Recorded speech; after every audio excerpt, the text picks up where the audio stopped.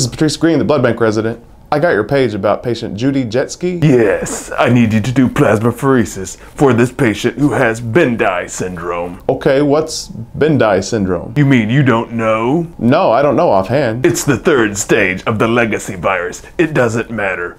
It's a condition that's treated with plasmapheresis. Everybody's doing it. Okay, well, I just did a quick search and it looks like there's just one series of 9 patients with equivocal results from Holland, but no randomized or controlled trials. Are there any other articles you know of? Everybody's doing it. Everywhere. You are so behind the times. When you say everybody's doing it, who else is doing it, other than this one place in Holland? We did this all the time where I trained. This must be a case of the East and West Coasts being up to date, and it hasn't reached the Midwest yet. Does insulting people usually get them to do what you want? What did you say? I was saying, this indication doesn't seem well established. If you need to be educated, call the expert, Dr. Higginbottom. Dr. Higginbottom? But she's in the Midwest like we are. You just said that the Midwest was behind the times. I have no time for this.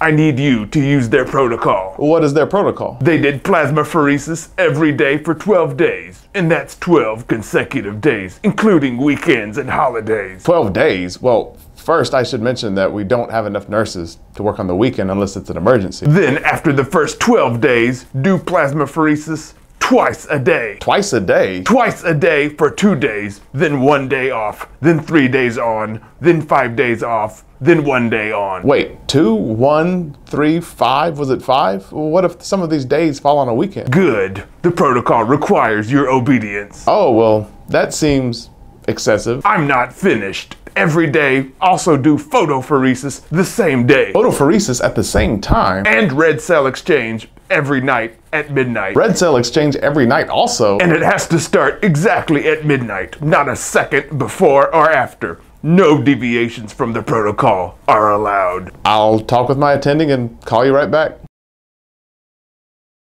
I talked with my attending, Dr. Overlord. Good. What did he say? That you should stop your whining and obey me? Well, he made a few phone calls. First, he contacted the author that published the series of 9 patients in Holland. She says they don't even do it anymore because the results were so equivocal.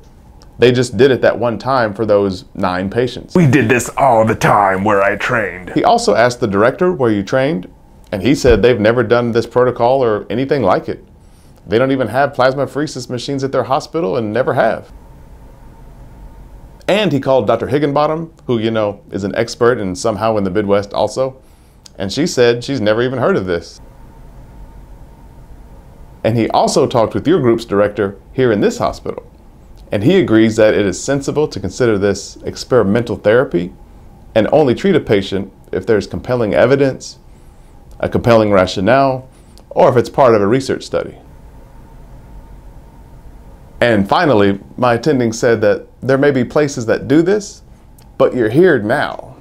If you feel strongly that this needs to happen, then transfer the patient to one of these many hospitals that you claim does do this.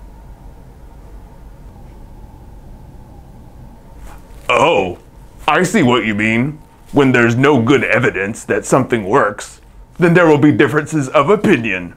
And maybe I have too much irrational confidence in my opinion. Is that what you're saying? Yes.